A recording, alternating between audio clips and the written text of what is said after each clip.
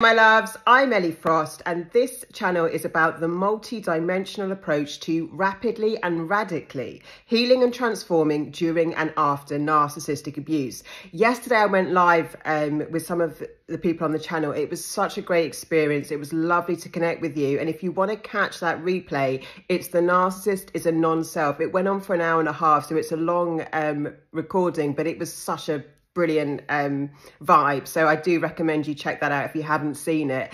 And please also check out the special offer, because my program Sovereign, I'm doing, if you join by the 1st of August, I'll give you a complimentary 90-minute session with me. So do check that out in the community tab as well.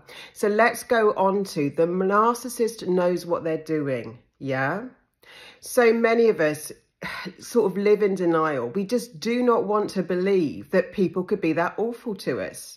Yeah. When my father finally discarded me, and it was brutal, I told myself that, and it was easier for me to believe this, you know, that he just couldn't help but abuse me. So he was doing it because he loved me.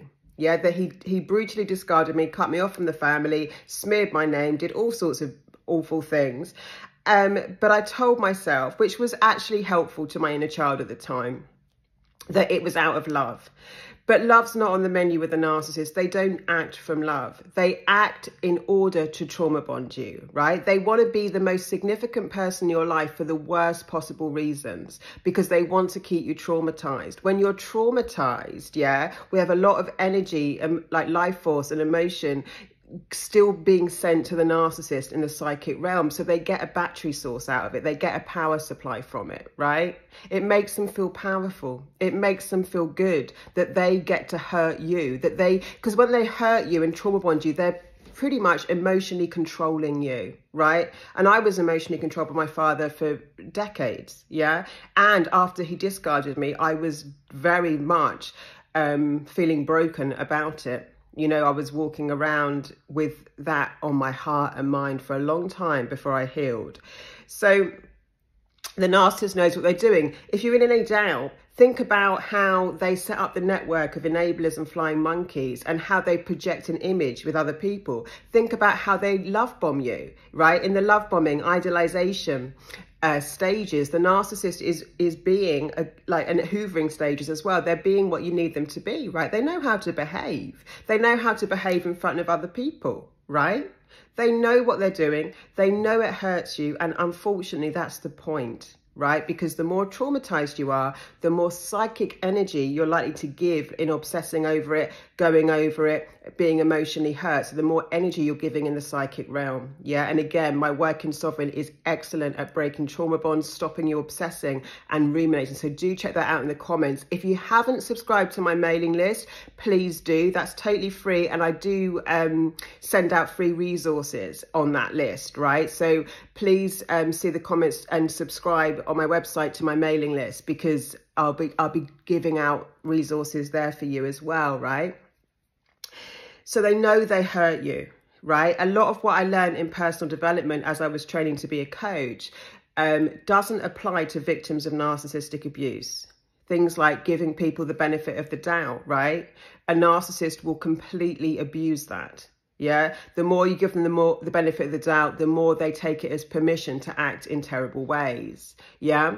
Another thing we're taught in personal development and coaching is to take radical responsibility. Yeah, for everything in our lives. I am for that. But when you've been the victim of narcissistic abuse, you are not responsible in any way for the terrible ways that they've treated you, right? We're told to give people, you know, second chances and things like that. But none of this works with a narcissist. They're playing by the same playbook, right? They're going to go down the same sequence. And the biggest stage of the relationship is the devaluation stage, where they're eroding your self-esteem, your sense of self, your confidence, and often your resources, energetically, spiritually, and financially if they can. The narcissist loves you financially, dependent on them. So don't think they're not financially abusing you if you're dependent on them. You know, that's how they can control you. That's so easy to control. And if you're supporting, I mean, it goes both ways. Sometimes they'll make you financially dependent to have the control. Other narcissists will absolutely drain your, all narcissists will drain your resources, yeah, including your finances, if you've got any. So just know that they're accountable, they should be responsible, but a narcissist will never take accountability and responsibility. That's why they use word salad, which is just like spinning you round, like a salad spinner, spinning you round in circles, never getting to the point. That's why they gaslight you, which is about distorting your reality, making you think that what you think happened didn't happen, or there's something wrong with you, like maybe you're crazy. We talked about this on the live, that my dad once tried to get me sectioned because I called him out on his terrible behaviour, and luckily a nurse, I was in hospital at the time with panic attacks, a nurse luckily spoke up to him and said, there's absolutely nothing wrong with your daughter, this is a very normal response to what's going on in her life, right? But it's very common that they'll call you crazy. And actually they can send you almost crazy, like that happened, you know, they can psychiatrically affect you in such a way that you think you've gone mad, right? Because it is a crazy making cycle. So they know what they're doing. Yeah. They know it hurts you. That's why they're doing it.